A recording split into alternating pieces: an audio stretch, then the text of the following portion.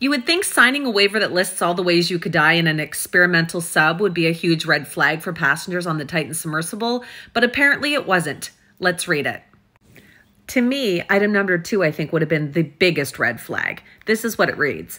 A portion of the expedition will be conducted inside an experimental submersible vessel that will dive 3,800 meters to the shipwreck of the Titanic. The experimental submersible vessel has not been approved or certified by any regulatory body and is constructed of materials that have not been widely used for manned submersibles. As of the date of this release, the experimental submersible vessel has conducted fewer than 90 dives, and 13 of those dives reached the depth of the Titanic. Prior to my participation in the expedition, there has been as few as 13 dives to Titanic depths in the submersible. So that is a 14% success rate.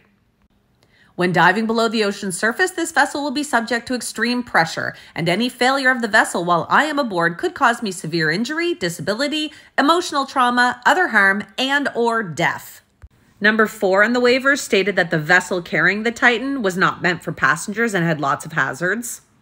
If I choose to assist in the servicing or operation of the submersible vessel, I will be exposed to risks associated with high-pressure gases, pure oxygen servicing, high-voltage electrical systems, and other dangers that could lead to property damage, injury, disability, emotional harm, or death of myself or others. Number 6 stated they were going to be in international waters at a great distance from the nearest hospital or rescue personnel, and that if you're injured during the expedition, you may not receive immediate medical attention. I acknowledge that all travel in or around the water on vessels of any type, including submersibles, entails known and unanticipated risks that could result in physical injury, disability, emotional trauma, death, harm to myself or third parties, or damage to my property or the property of others.